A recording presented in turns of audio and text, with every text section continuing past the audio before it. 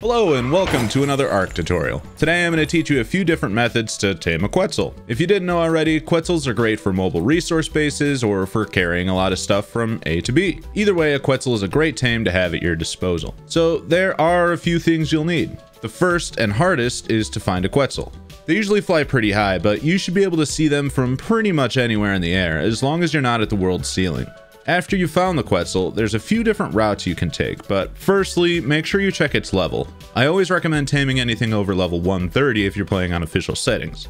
Next, you'll need a flyer to help you get close to the Quetzal. Any flyer will do, but I strongly recommend using a griffin for this since you can fire weapons from its back.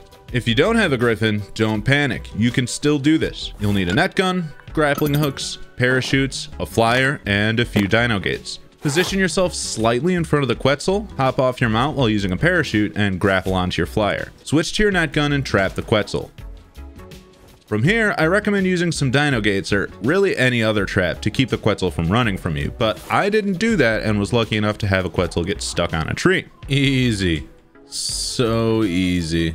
If it didn't get stuck, I would have continued to net gun it and trank it, although its torpor drain is high, so I'd use a ton of extra trank darts. As they say, there are many ways to skin a cat. Anyway, you'll need at least 70 trank darts unless you get nothing but headshots, in which case you'll only need 24. Additionally, you'll need either 11 exceptional kibble or 24 raw mutton and at least 31 narcotics to keep it knocked out during the taming process. After you get it knocked out, life is easy.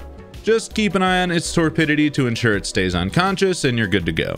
Its regular saddle unlocks at level 76, but the platform saddle unlocks at level 97, which is where most of the utility of a Quetz comes in. With the platform saddle, you can do all sorts of cool stuff. You can make a mobile refining station, complete with forges, a smithy, and anything else you might want. Or you could turn it into a mobile hatchery with AC units and a generator. Or maybe you want to make it a whole base and live inside it, but regardless of what you do, the only limit is your creativity. And, of course, structure limitations to platform saddles, but those can be refined in your settings. If you don't have the platform saddle yet, the Quetzal is still super useful. Use it to bring your resource gathering dinos around like the Doedicurus and Ankylosaurus, just like you would with an Argy, but the Quetz is much slower than an Argy and the weight is far higher, so it's really up to you how you want to use it. Thank you so much for your time and we'll see you in the next video.